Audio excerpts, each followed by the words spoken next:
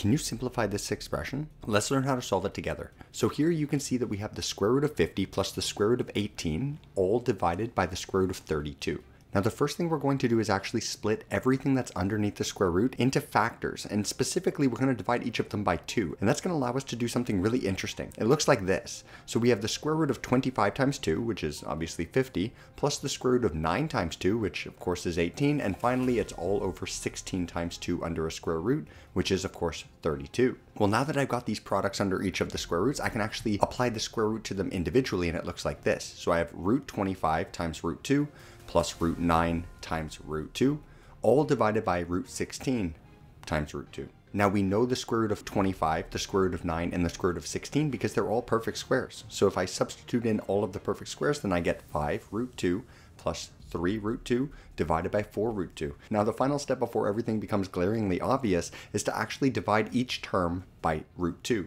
Dividing each term by root 2 will cancel out all of them, and that'll leave us with something really easy. 5 plus 3 divided by 4. Well, obviously 5 plus 3 is 8, and 8 divided by 4 is very obviously 2. Did you get this one right? Let me know in the comments.